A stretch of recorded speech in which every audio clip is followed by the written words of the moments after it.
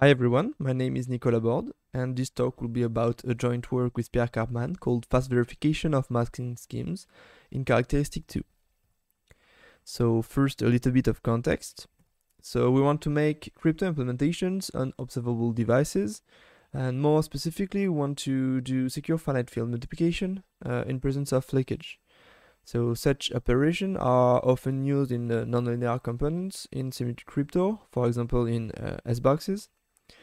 And in such components, the input and output are usually secret. And so we want to protect the implementation against an attacker that can observe the device and leak information during the computation, that are so-called side channel attacks. To do so, one possible countermeasure is to use masking, which is to split A, B, and C into shares using a secret string scheme. For example, we can use an additive one. Here we have the original value x that will be split into d plus 1 shares, the xi, such that the first d shares are taken uniformly at random, and the last one, xd, is computed such that the sum of all the shares is equal to x. Then we want to compute the operation, so the multiplication, over the shared operands to obtain a shared result. And we want to do so while ensuring that no information can be gained on either A, B, or C during the computation. So here is the first attempt at doing so for the multiplication. So we define CK as the sum of all the AK BJ for all J. Here is the corresponding circuit for d equal 1. The problem here is that any single CK is actually revealing information about B. For example, if C1 here is non-zero, then we are sure that B itself is non-zero. So intuitively, this strategy is not secure. And now we will see how to modelize this, to formalize this into the probing security model.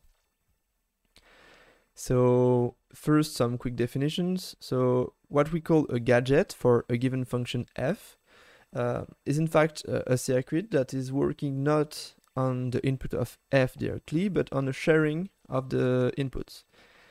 And this circuit is also outputting a shared version of the result. The circuit itself is described as arithmetic gates and also some special gates providing additional uniform random values during the computation. Here, this equality is just stating that the circuit is actually computing the right function f on the shared variance. Then, on such a gadget, we can have some probes that are just mappings that maps a given wire to the value it takes during the execution of the gadget. And so in 2003, Ishai, Sai, and Wagner introduced the concept of deprivacy. Deprivate is a property of a gadget. So a gadget is said to be deprivate when every set of less than d probes on this gadget is independent. The distribution of these probes are independent from the unmasked values on which the gadget is evaluated. So in the same paper in 2003, they designed deprivate masking schemes for any D, which has quadratic complexity in D, the order of the masking. This complexity is both in terms of the number of sums, the number of products used, but also in the number of additional random masks used during the computation to make sure that the gadget is secure. Here is an example of such a gadget, multiplication gadget, at order d equal 1. So first, we have the sharing of A and the sharing of B. We make the tensor product between these two to obtain all the AI Bj. And here we see that R0 is an additional random value that is used to ensure that the circuit is D-private. As output, we have C0, C1, which is a valid sharing of the product of A and B. Here is another multiplication gadget, but this time secure at order d equals 3, so it's 3 private, from Bordes et al. In 2017. And as before, we are doing first the tensor product, and then we use additional random masks. Here there are 4 random masks, R0 to R3, to secure the gadget. We see that the complexity of such circuit is increasing quadratically in the number of in terms of D, the order of the masking.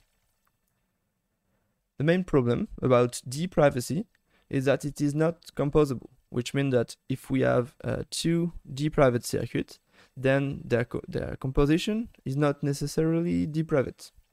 So we can't chain the gadgets. So in 2016, Bordes et al. Introduced new composable models that are called non-interference and strong non-interference, and that are based on the simulatability property. So simulatability is a property of a given set of probes, here P, and so this set of probes is said to be T simulatable if for a fixed input sharing of the X, the distribution induced on this set of probes by the additional random masks can be simulated perfectly with the knowledge of less than T shares for each input. Okay. So from this simulatability property, we have the D non-interference and D strong non-interference. So we say that a gadget is DNI if and only if any set of outmost D probes is D simulatable.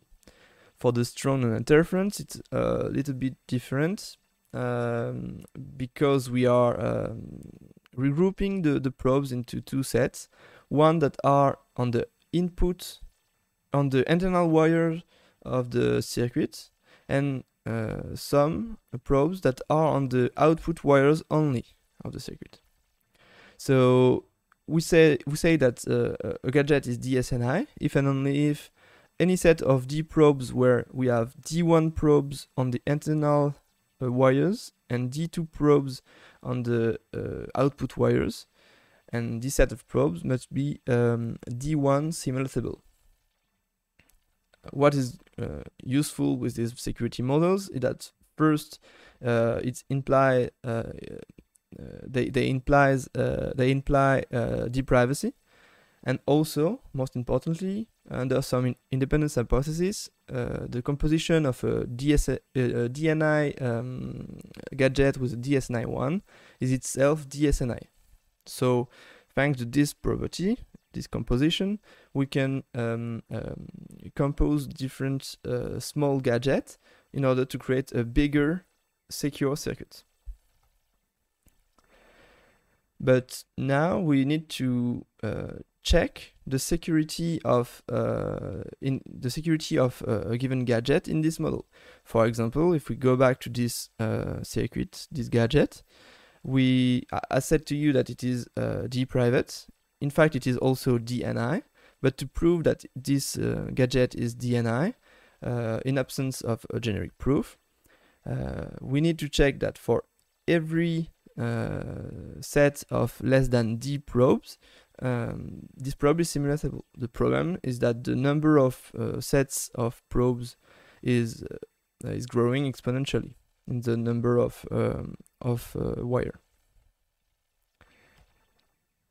So, to check a given gadget, a given masking schemes, when we don't have a generic proof, we want first an easy to check condition for the simulatability of a given set of probes, and also if we want to have gadget over F2, we want this easy to check condition to be valid over F2. And then once we have a condition that is easily checked, we want to efficiently enumerate over all the subset of probes. And for this to be efficient also, we want the set of probes to be as small as possible to reduce the exponential, to mitigate the exponential growth of the number of sets of probes. Also here I will talk about DNI, but we also want to check the DSNI property. And also we can think of extending the verification in a more hardware-oriented model called the robust pairing model, but we will not show this here, but it is written in our article. So yeah, so for the easy to check condition first.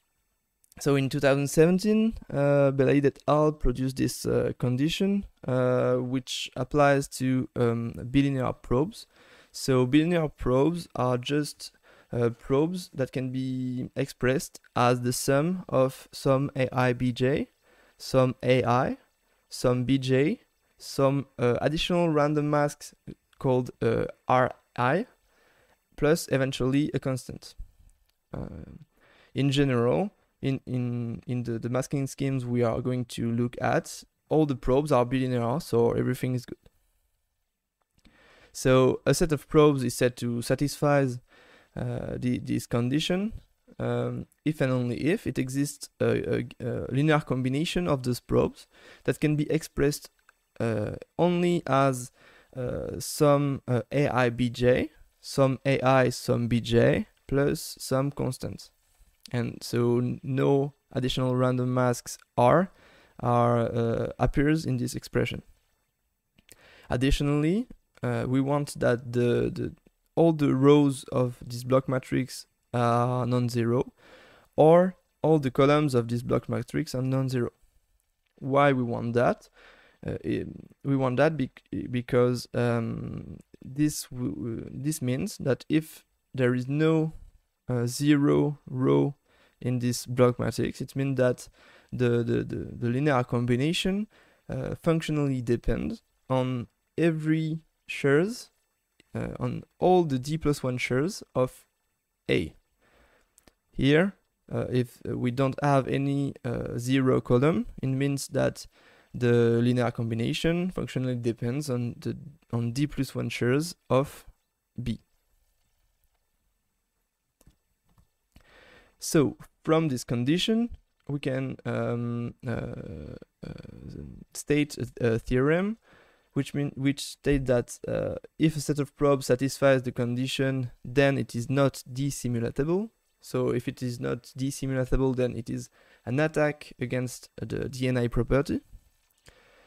And the converse is true with the constraint, because if the set of probes is not desimulatable and the size of the finite field is strictly greater than d+1, then we are sure that it satisfies the condition.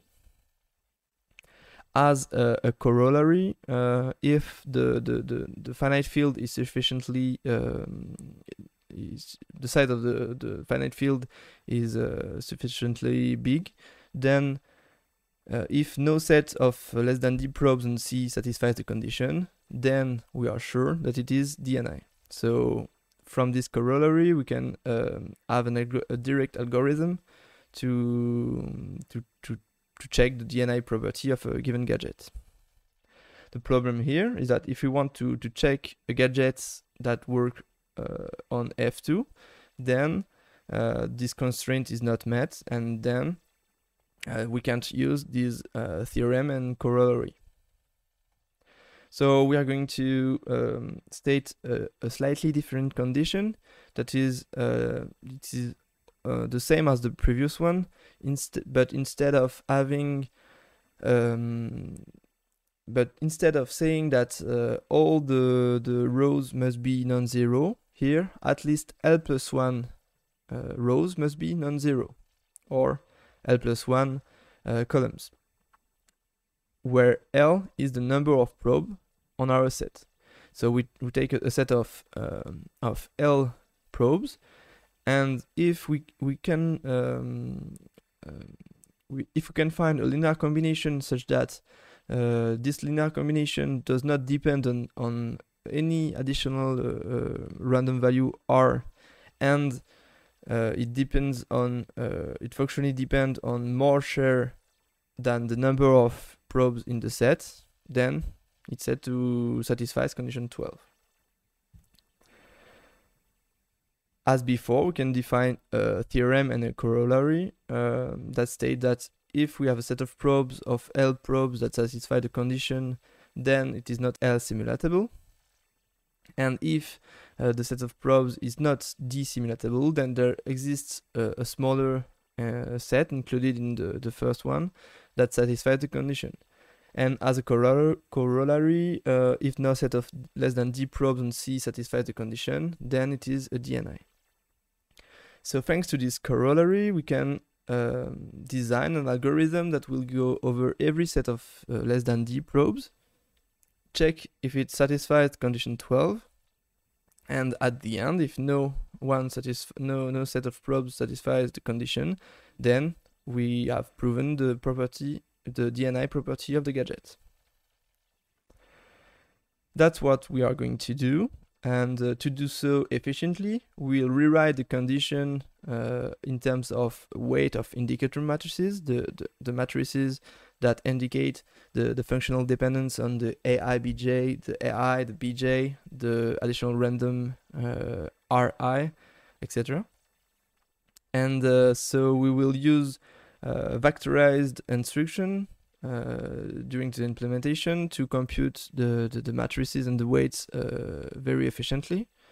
And also we will use combination gray codes to efficiently enumerate over all the subset of probes. So to go from one subset of probes to the other with the least computation possible. At peak performance on a single thread and a thread at 2.6 gigahertz, we are able to check around 200 million subsets by second. And because we use combination gray codes, we can easily parallelize the computation by enumerating enumerating the space of all the subsets of less than D probes in a parallelized way.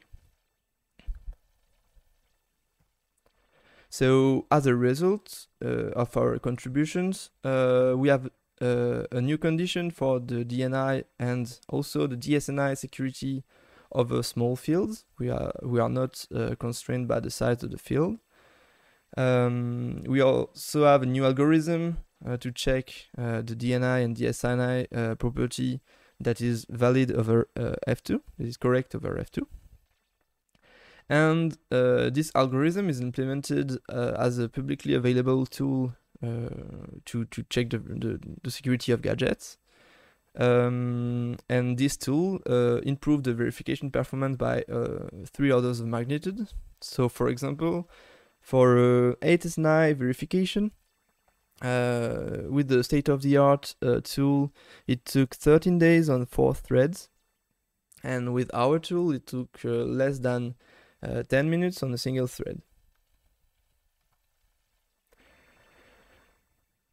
With our tool, we were able to verify the NI and SNI property of concrete masking schemes up to order D equal 11, where it was previously verified only to order 7 and lower. We were also able to disprove a conjecture by Barth et al. On the security of generic transformation of NI gadgets into SNI gadgets. In fact, this conjecture is, well, the generic transformation is correct until a given order, above which it is no longer correct. And then we also used our tool to design new masking schemes and to verify them straight away.